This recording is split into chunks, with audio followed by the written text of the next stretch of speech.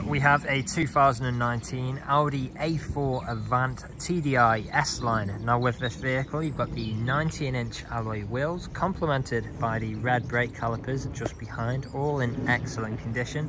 There's a look at the front of the vehicle. Going around to this corner you'll see your second 19-inch alloy wheel, again excellent condition. You've then got your black wing mirrors, colour-coded door handles, black trim around the windows with the privacy glass for the rear passengers. We've got the black roof rails on top of the vehicle with the shark fin antenna just behind.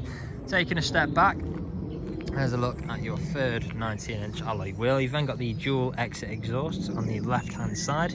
We've got a power-assisted tailgate as well as front and rear parking sensors with a visual display inside as well. Now as you can see, the vehicle itself is free from any major marks, dents or scratches. And let's head on to the interior next. Starting at the rear, we have got a full black leather interior with the contrasting stitching, and how great do these seats look. You've got the fold down armrest in the center, ISO fixed points within the seats, 12-volt connectivity in the center. On the doors, brushed metal handle, got a Bang & Olufsen sound system and electric window controls. Heading on to the front next, you've got that same full leather interior, S-Line badging on either side. Now both front seats are electrically adjustable as well as being heated, which can be controlled in the centre just there.